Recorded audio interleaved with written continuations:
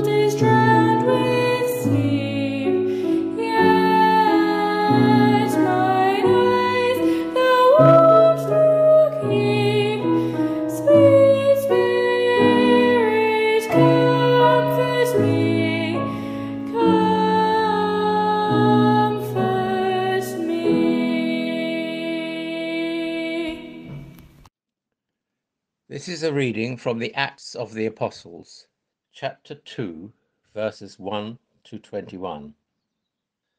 When the day of Pentecost had come, they were all together in one place.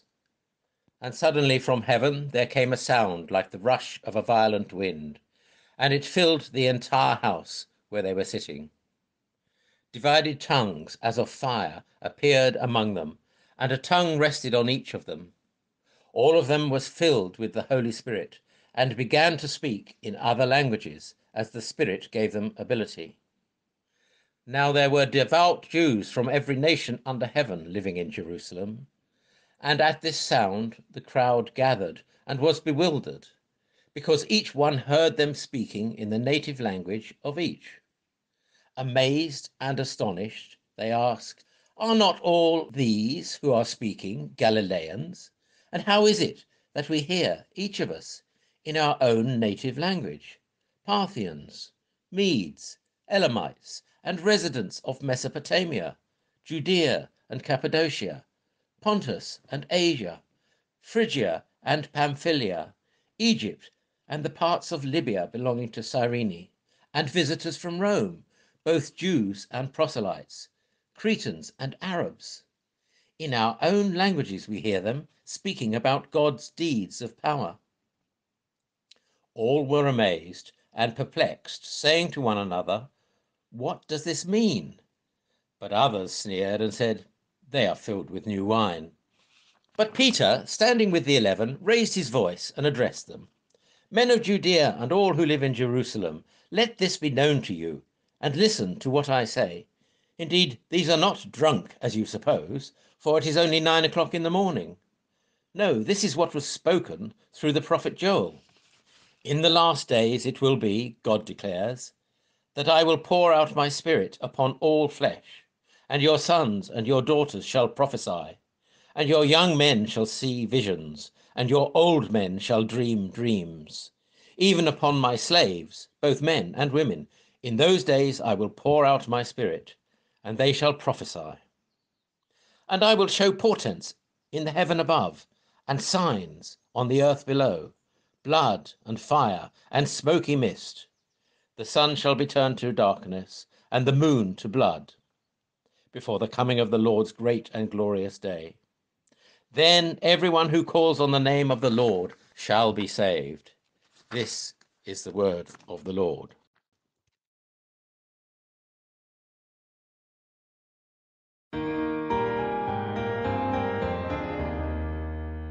Dear Lord and Father of mankind, forgive our foolish ways.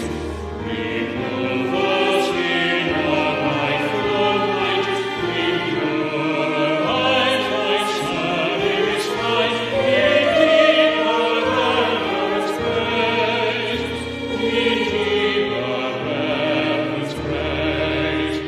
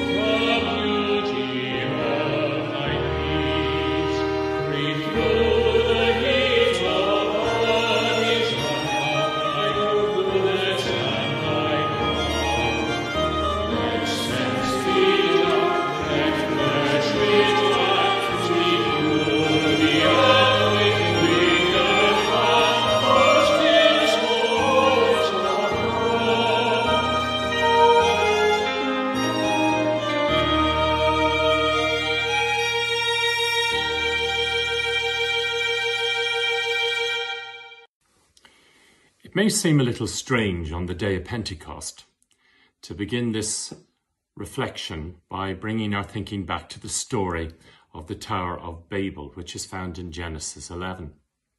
Let me remind you of the scene. People fractured in their relationship with God, losing the plot and building a tower so that they might get as near to heaven as possible, whilst grabbing a bit of fame and glory as they did so. Let us make a name for ourselves, they decide. All sounds rather familiar, doesn't it? Not much seems to change. And together with this thirst and impulse for power was a nameless and underlying fear.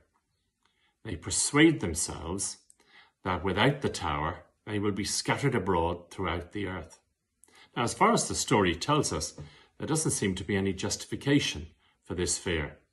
We're not told of any threat, but nevertheless, their instinct is to build high and to huddle together. It's ironic that as a result of their actions, the very thing that they had feared actually happens. They are forced to live apart and scattered over the whole earth because they can no longer understand each other or work together. The Lord, we are told, confused their language. Now, why have I begun our reflection here? Well, the story and acts of the day of Pentecost is a rich reversal of the story of Babel. The scattered people come together. They had been used to being separated by language, but now God's own words unite them. The Holy Spirit comes on Peter and the other apostles in a powerful and in a supernatural way, and they cannot even begin to pretend that this is of their own doing. If the builders of the Tower of Babel are guilty of trying to be like God, the disciples are only too aware that they are nothing without God's power. And there is, I think, a great paradox here. God's power and word is made known by simple men, not trained linguists, simple men making themselves heard and understood by an eclectic crowd drawn from all corners of the empire. Over and over again, through scripture and through history, God chooses as his messengers those who seem inadequate and wholly unsuited for their great task. When we look at church history, it is not always the powerful of the church we remember most. We think about it. Think about those who have influenced the church most throughout the generations. I'll mention a few. Francis of Assisi, St. John of the Cross, Julian of Norwich, John Newton, Charles Wesley, Mother Teresa, maybe Dietrich Bonhoeffer. We might ask why the Spirit is not being poured out on the official religious leaders. Why does it start in an upper room with a group of relatively unimportant people? Well, for me, the Spirit seems to be mirroring the ministry of Jesus, who was radically inclusive and seemed to go out of his way to meet all the riffraff rather than the great and the good. And I think this is how God works. This is God, who was not found in the earthquake, wind or fire, but in the small voice. This is the God who quietly arrived on the scene as a baby and whose first witnesses were shepherds and pagan astrologers. This is the Spirit of the one who, we are told, said that the first would be last and the last would be first. And as Jesus told Nicodemus, the wind would blow where it chooses, and so it is with the Spirit. And this is why the story of the Tower of Babel is so illuminating in this context, because it suggests that nothing divides people more quickly from God than a desire for power and a determination to rely on oneself.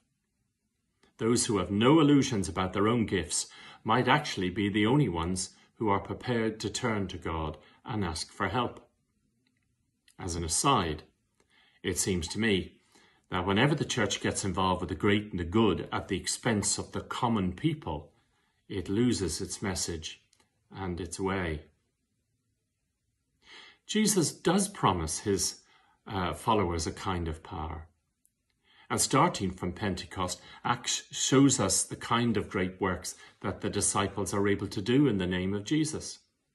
But the point of this power from the Spirit is to point to the Son, and through the Son to the Father, and not to themselves. So here at Pentecost, he comes in power, but not in ostentation. He comes to the ordinary. He comes to those who've been with Jesus, his friends and his family. It starts there. And I think it always starts there. Where Jesus is, there is the Spirit also. I am struck by the appearance of Jesus to his disciples as recorded in John 20. You might remember it. Jesus comes and he says, "Peace to be with you. As the Father sent me, so I send you." And when he had said this, he breathed on them and said to them, "Receive the Holy Spirit." There's something so personal about that, something so understated. Takes us back, doesn't it, to Genesis 2, where we are told that God breathed into human nostrils the breath of life, and humankind came alive with God's life. And here in this new creation at Pentecost, the restoring life of Jesus is breathed out through Jesus, and the wind of the Spirit blows out across the ordinary Joe and Jane blogs. The old is gone as the Spirit ushers in a new beginning. Well, that is all well and good, you may think. What has this to do with us? Well, it reveals that each of us has a part to play in God's new creation. Few, if any of us, will ever get a mention in the great annals of history. But in God's economy, that does not matter. It is the small acts of kindness, the short word of witness. It is the listening ear of a friend and the demonstration of what St. Paul calls the fruit of the Spirit that is truly important. And all of us, without exception, can do this as we are led by the Spirit. Amen.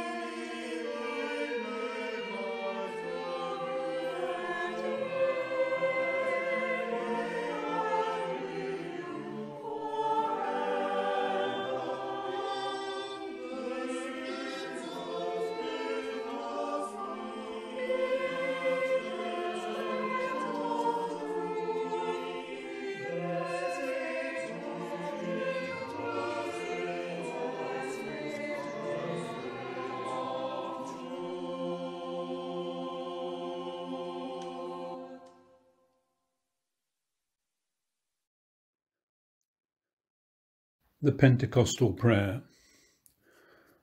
God of love, thank you for the wind and fire which brought the gift of the Holy Spirit to the apostles. Through the same gift, nurture and strengthen us to tell others about all your deeds of power. This we ask in the power of the same Holy Spirit. Amen. We pray for God to fill us with his Spirit. Generous God, we thank you for the power of your Holy Spirit. We ask that we may be strengthened to serve you better. Lord, come to bless us and fill us with your Spirit. We thank you for the wisdom of your Holy Spirit. We ask you to make us wise to understand your will. Lord, come to bless us and fill us with your Spirit. We thank you for the peace of your Holy Spirit. We ask you to keep us confident of your love wherever you call us. Lord, come to bless us and fill us with your Spirit. We thank you for the healing of your Holy Spirit. We ask you to bring reconciliation and wholeness where there is division, sickness and sorrow. Lord, come to bless us and fill us with your Spirit. We thank you for the gifts of your Holy Spirit. We ask you to equip us for the work which you have given us. Lord, come to bless us and fill us with your Spirit. We thank you for the fruit of your Holy Spirit.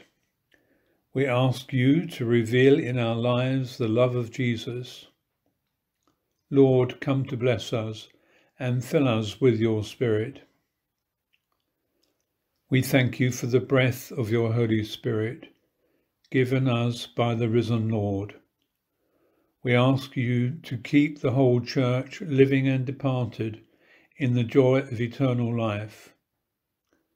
Lord, come to bless us and fill us with your Spirit. And now the words of the 9th century hymn, Veni Creator Spiritus. Come, Holy Ghost, our souls inspire, and lighten with celestial fire. Thou the anointing Spirit art, who dost thy sevenfold gifts impart. Thy blessed unction from above is comfort, life and fire of love. Enable with perpetual light the dullness of our blinded sight. Anoint and cheer our soiled face with the abundance of thy grace. Keep far from foes, give peace at home, for thou art guide, no ill can come. Teach us to know the Father, Son, and Thee, of both, to be but one, that through the ages all along, this may be our endless song.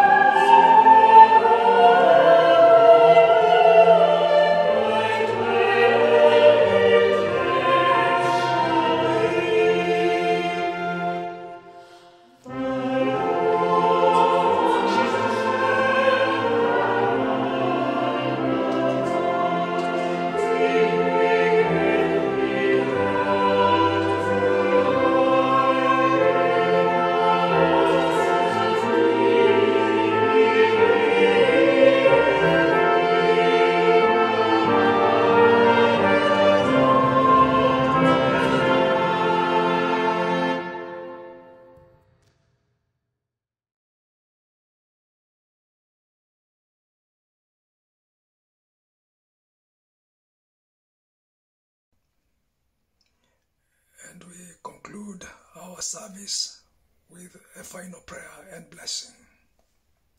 Let us pray. Faithful God, who fulfilled the promises of Easter by sending us your Holy Spirit and opening to every race and nation the way of life eternal, open our lips by your Spirit, that every tongue may tell of your glory, through Jesus Christ our Lord. And may the blessings of Almighty God, the Father, the Son, and the Holy Spirit be among us all, now and forevermore. Amen.